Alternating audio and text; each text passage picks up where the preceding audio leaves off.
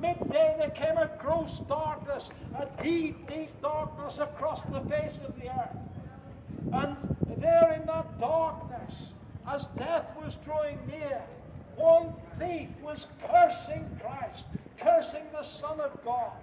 And the other thief turned to Jesus and he said, Lord, remember me when you come into your kingdom. Why did he say that?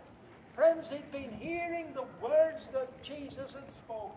Just 7 declarations the Lord made from that cross. That thief heard them, and he heard the word of God.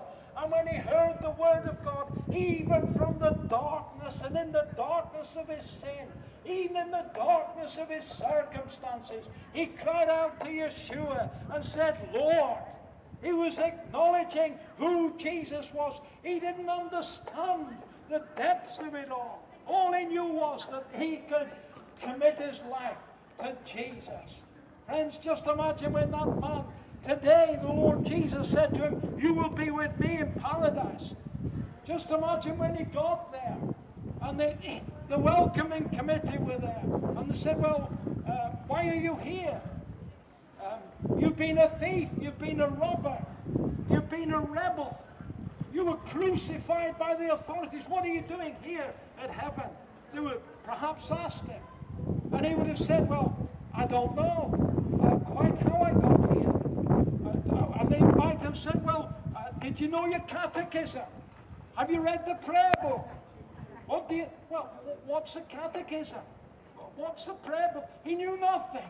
But he knew this. He knew that he'd met Jesus and that Jesus Christ had said to him, today you will be with me in paradise. He'd formed a relationship with this Son of God. There, this rebel. Friends, the love of God saved rebels. Hallelujah. And he saved rebels like me, rebels like you. Praise God. Amen. But you know, it's not just rebels lost in the darkness, because there at the foot of that cross at Calvary, where Jesus revealed and expressed his love, there was a Roman centurion, commander of 100 men, a soldier in the Roman army, part of the status quo, part of the authority system.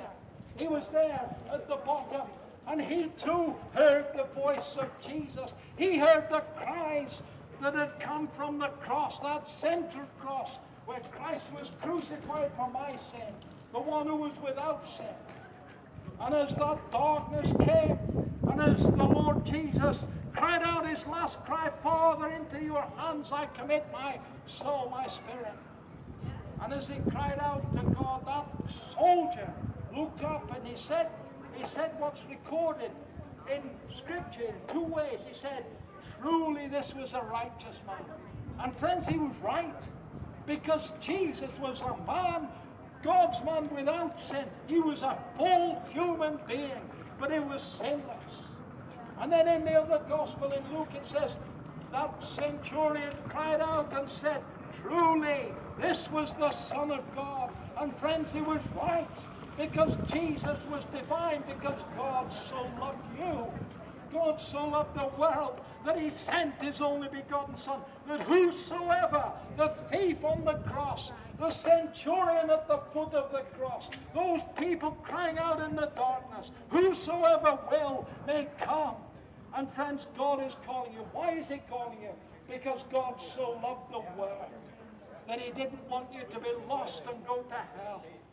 One thief on that cross was in paradise with Jesus, because he knew his sin forgiven. The other thief in that cross had blasphemed, and in the darkness he turned from God. And as he died, his soul dropped down, down, down into the depths of hell, where there was weeping and wailing and gnashing of teeth, where the opportunity had gone, where mercy was finished, where there was outer darkness forever. But that other thief ascended to be with the Lord in glory. Friends, God is a wonderful Savior. And whether you're part of the system like that centurion was, whether you're a good man exercising responsibility, or whether you're a thief that's just come out of prison or you're being caught, whether you're self-righteous or whether you're humble, friends, we need to be saved. And God so loved the world that he sent Yeshua to be the Savior of sinners. He wants to be your Savior today. Bless his holy name. May you receive him personally. That's what that thief did. That's what that centurion did. And it's because God loved and cared and put a value on the lives of men and women. And he cares for you. And he's calling you.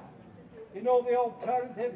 That thief that rejected, who died on that other cross, dropped into hell. Friends, God doesn't want anyone to do that. That's why he sent his Son to be the Savior of sinners. He's my Savior. And that's why we sing about the love of God, because he loved us and gave himself to save us. Friends, will you receive him as your Savior? Will you turn from doing it my way? I'll do it my way. And will you come in God's way? Amen. May God bless you.